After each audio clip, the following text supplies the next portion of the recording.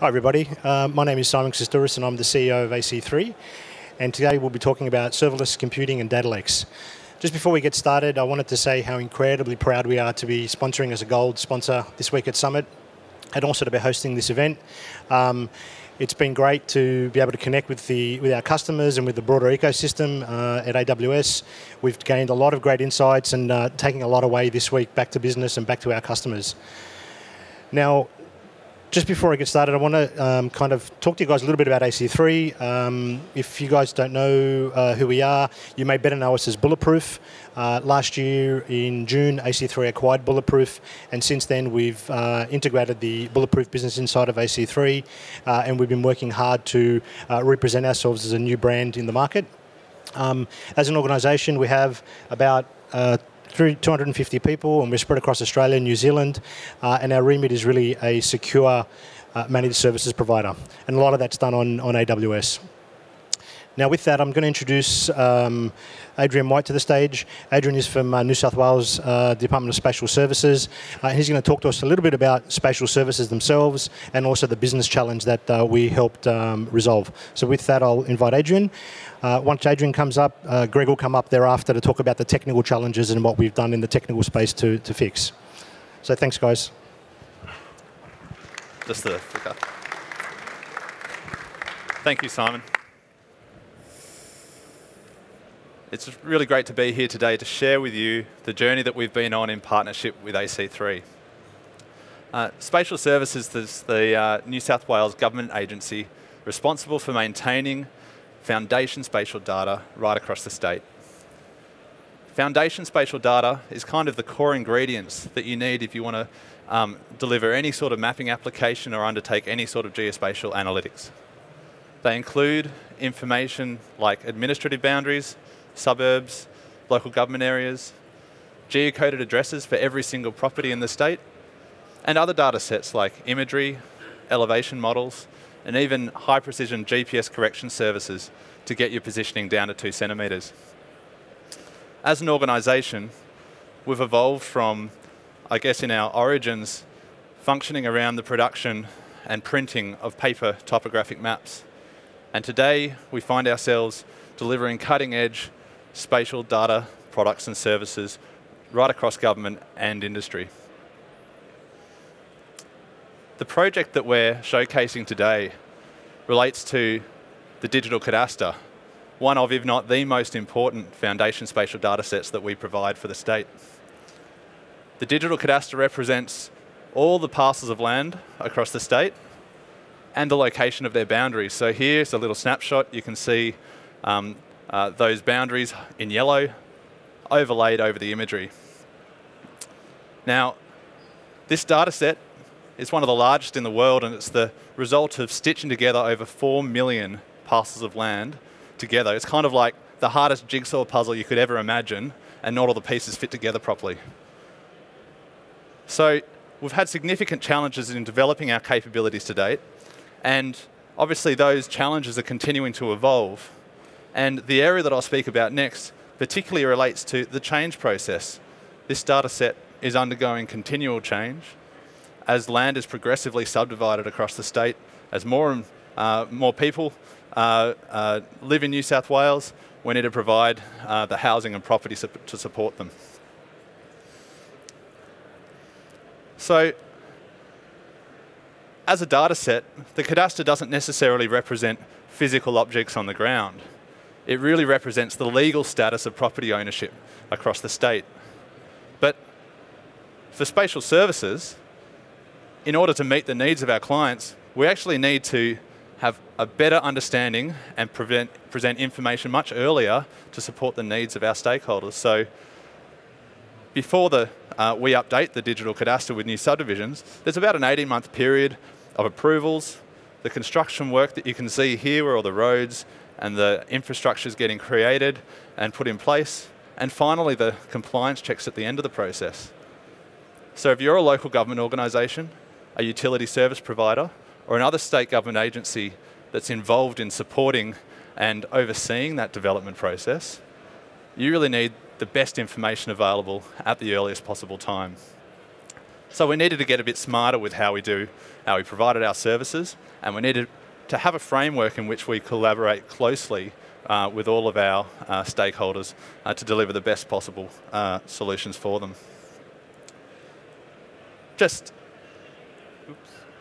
I suppose, honing in on those problem areas a bit more, our stakeholders needed high accuracy data. And the reason being that we needed to be the data provider of choice for these organizations to make sure that we had a consistent and universally adopted data set right across the state. We also needed to provide quality information about the data that we were collecting, and obviously the expectations of quality increase as the development process progresses through its various stages.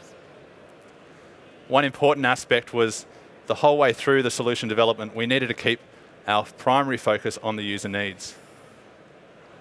The user needed to be able to get the information that they needed at the point that they needed it and present it to them in a way that was meaningful to them.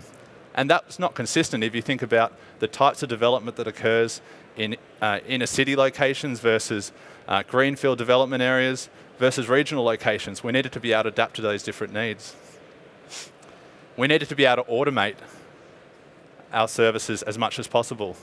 We already had overstretched resources, so if we were going to increase by an order of magnitude the amount of information we're processing, we needed to find smarter ways to do that. And finally, we needed to be extensible. We needed the solution to be able to be extended easily over time to continue to meet the needs of our customers.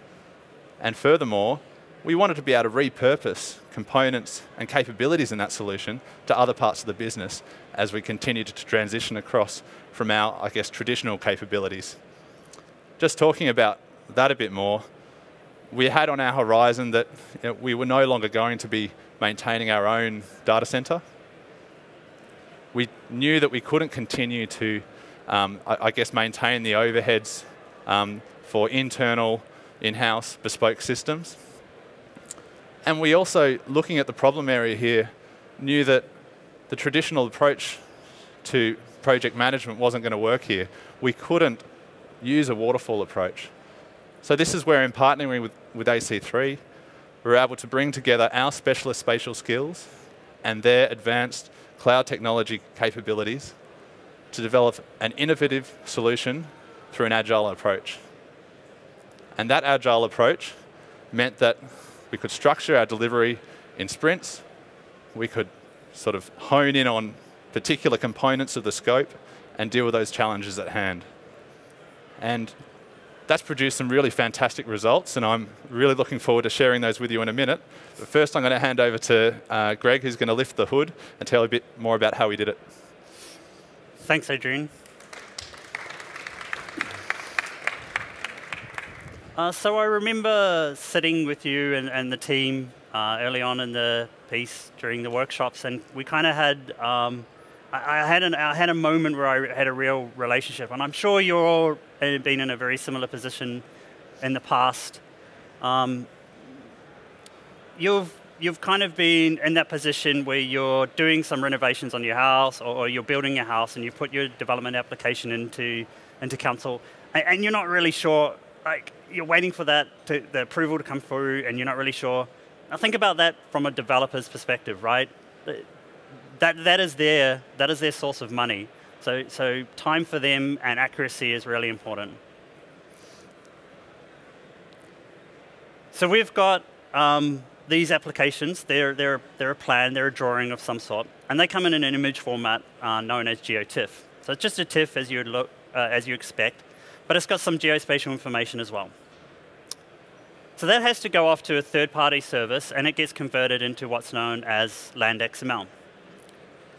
Now, LandXML comes in, and it has to go through a bunch of validations to make sure that it's something that is valid and can be actually used by the digital cadastre database that Adrian mentioned. What we found during the workshop phase was that there was 3 ways that these LandXML files got validated. There was 3 different code bases in use. There was a Java one, a .NET one, and a Python one. After evaluating these these code bases, we decided that Python was the language of choice. At the time, we also didn't have .NET available in Lambda, because Lambda was probably going to be the choice. And also another thing that we had to kind of take into consideration was that the startup time of Java is kind of a little bit slow in Lambda, and we wanted to make sure that this was a fast process.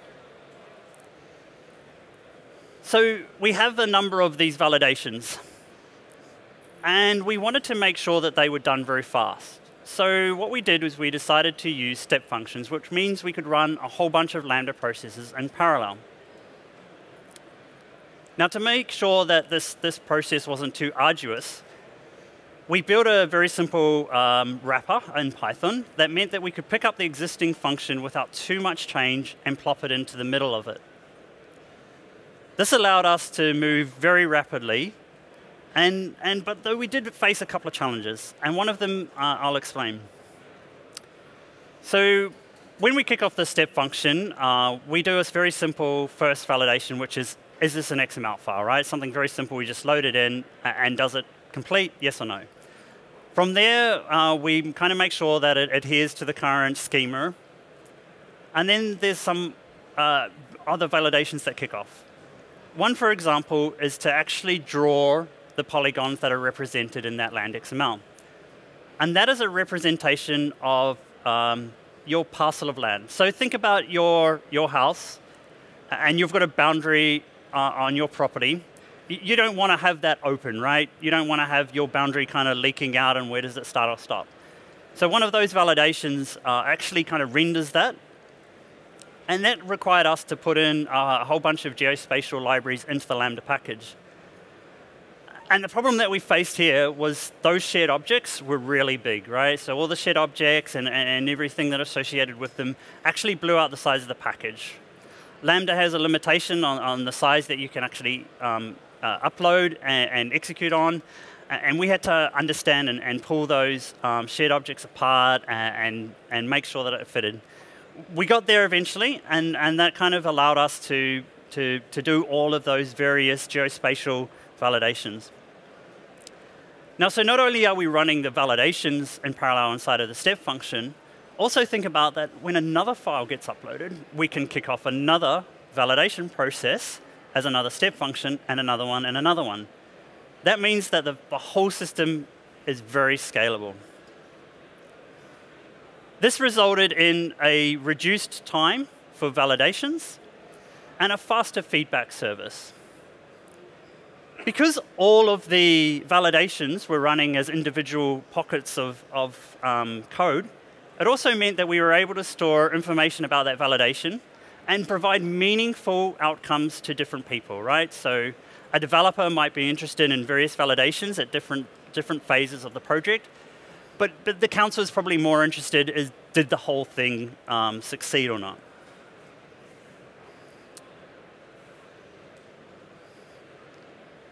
So we needed to make this available to everybody, right? So we decided that we needed to make a RESTful API. So we chose API Gateway to do that. We can define API Gateway using a Swagger or an Open API document. And we can also provide that same document to third-party integrators who can then go and write applications or integrate it into existing applications. Behind API Gateway, we use DynamoDB to store metadata and other useful information. We also used Elasticsearch, which I'll talk about a little bit more about in a second, and Cognito for authentication. We also had to make sure that with the authentication that we had, that we could also authorize the right people to get access to the right data. So a council, for instance, needs to have access to all its data that is sitting in its authority. But a developer might have multiple applications that are sitting across several councils, and they need access to that. We chose DynamoDB to store much of the metadata and all the rest of that sort of stuff. But what became quite apparent was that some of the queries that we didn't kind of understand right at the beginning of the process weren't able to be answered by DynamoDB alone. So we had to choose Elasticsearch to help us answer those types of queries. The way we populated Elasticsearch was by using a DynamoDB streams. So all of this allowed the greater team, ourselves, and the spatial services team to build 3 applications during the project. We built a very simple CLI, a reference type CLI, as well as a web front end. But of real interest is the web feature service that we built. This meant that you could use ArcGIS or QGIS desktop software, and you could actually get that information in a visual representation. I'll talk a little bit more about that in a second. So we needed to make all of this automated. And it was quite interesting that right back at the beginning of the project, we got an opportunity to walk around the floor out at Spatial Services in Bathurst and kind of see the people actually in action using this stuff. And it was really interesting to see what they were doing, right? They would get an email in and they would be storing information in a spreadsheet. And we identified a number of flows that these people were using. And from there, we decided that we could notify them instead of having them actually manually keeping track of those sort of things. So think about them getting notifications or when a status had changed on a document, or maybe if an SLA was about to be breached or had been breached. This also meant that we could provide queries, right? So think about this. A developer wanted to find out where their document was in the process, and that had meant an email, right, coming in. So with the API, they were now able to query that and get instant information as to where they were in that process. This allowed for a smoother process for everybody. And also through the use of SQS, we actually built a little system that was able to automatically upload that into the digital cadastre database at the right time.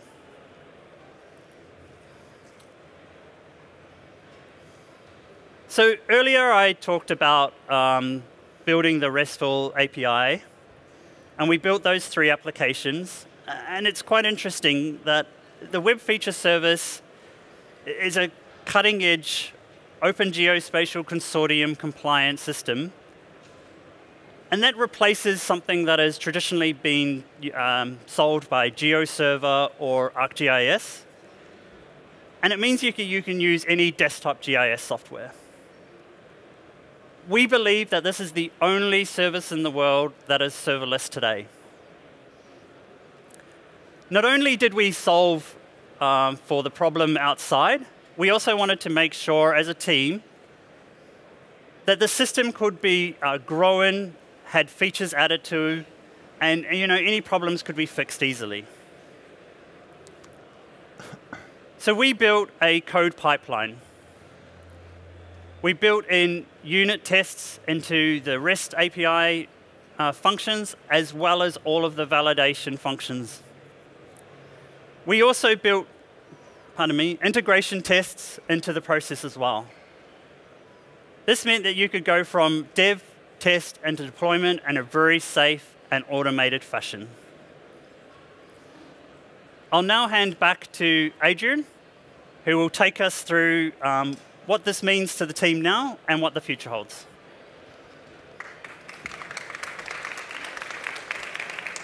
Thank you, Greg. I think you might need to click twice. Yep. So, as a solution, this has certainly been a huge step in our capabilities in terms of what we can deliver to our clients. Not only in terms of the amount of information we can process, it's also about our ability to assess its quality and also to improve efficiency right across our organization. So in terms of the amount of plans or subdivisions that we can process in any one day, we've been able to increase that by an order of magnitude without having to, I suppose, try and replicate the manual processes that we might have had to use in the past. We've also consolidated down all those validation tests so that all the information about quality that we need to assess a particular set of cadastral data is available in one place.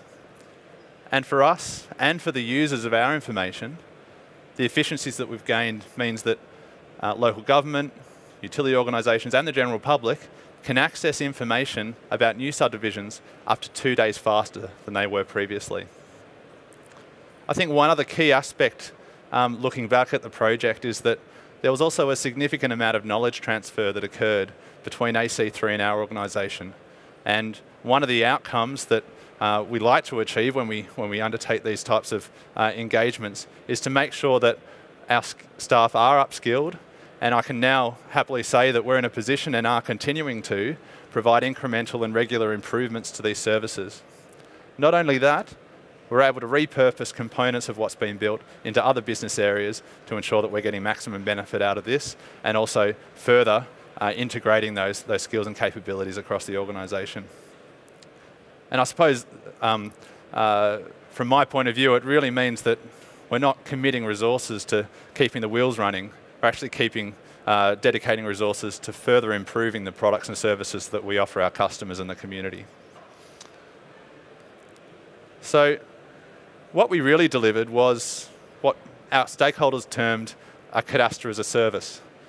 Now, this is kind of like a whole business service, as well as all the technical components packaged up to make things really easy for our stakeholders and to drive efficiencies within their organisations. One example of this is within our own internal business team. What you can see on the screen here at a high level is a process which we follow to update the digital cadastral database with new subdivision information. We get inputs from a data custodian that may include things like a notification, the image itself, the TIFF image, and also perhaps some intelligent digital data called LandXML that Greg referred to. We don't necessarily receive all of these, and we can receive them in different sequences, so our workflows need to be able to handle lots of different scenarios. Where needed, we can tap into an external service provider that we've engaged through a 24-hour SLA to turn around those TIFF raster images into intelligent digital data. And then finally, provide that information to our team members to ingest into the digital cadastre as efficiently as possible. Now, all of this is tied together with automated cloud-based workflows, which means that we're a much more streamlined organisation. For local government, a cadastre as a service means the ability to visualise subdivision information on demand much earlier than they were previously able to. So for example, here you've got a fairly large subdivision, the new roads in green, the lots in parcels of land getting created in brown, and you can see that it's overlaid over a new development area. Now, what this has meant for local government is the ability to visually track the delivery of new housing. It means that they can interactively and concurrently assess subdivision information across multiple business units at once. And in some cases, it's meant because they can work in advance, they can deliver services to the community for new properties up to 2 weeks earlier than they were previously able to. It also means that the specialist staff that support their spatial systems are now no longer tied up with data entry, but can now focus on further improving the services and capabilities across the organisation. For spatial services as a whole, a cadastre as a service means an underpinning capability to transition our data sets from two-dimensional, which is all we needed if we're just going to print paper maps in the past, to now transitioning to providing 4D foundation spatial data. So not only are we visualizing information in 3D, but we can actually visualize it at any point in time. Now, what you're seeing on the screen here is some representation of some strata lots in Penrith. Almost 50% of the new parcels getting created in New South Wales today are strata lots. So it's really important that we can visualize that information easily, and it's really valuable for service delivery, planning, and a whole range of other applications. The move to 4D foundation spatial data also ties into new applications that are emerging. Things like digital twins, augmented reality, and even autonomous vehicles. 2D information just isn't enough, so we need to have a massive upheaval of our capabilities and the products and services that we provide. Finally, a cadastre as a service means an ability to provide metrics on the stocks and flows of the property development process for how we create new parcels of land, contributing to the identification of pain points in that process, but also the ability to provide data analytics, and business intelligence capabilities to government and industry, driving improvements in reform and regulation to unlock the delivery of housings and have a positive influence on supply and affordability. So we're pretty excited about where the future is going to take us with this project, and really pleased to have been a part of today to share this with you, but I'll just hand back to Greg to wrap up the presentation. Thanks again, Adrian. The stuff in the future looks really amazing. I can't wait to see it come to fruition. So just in summary, spatial services faced a number of opportunities, right? We had potentially inaccurate data. There was closed and manual systems. It was potentially error-prone. And they had indirect communications. So AC3 provided innovation through a more accurate information with the validation process. It's complete and very comprehensive today. We provide user centricity, right, by making that open data with that RESTful API and that Swagger document able to be available to everybody to do integrations with. We automated not only the process of the document flow, but also of the deployment of the system. We also made the system extensible. So what does this all mean? It means we can now process 500 plans per day, utilizing 250 plus validation tests, and we can process them 2 days faster. If you'd like to come and find out more, or if you have any questions, please come and visit us at our booth, C6, in the City Future area. And we also have a couple of games where you can win a $500 voucher if you feel interested.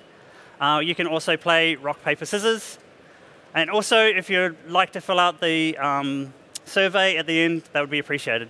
Thank you very much.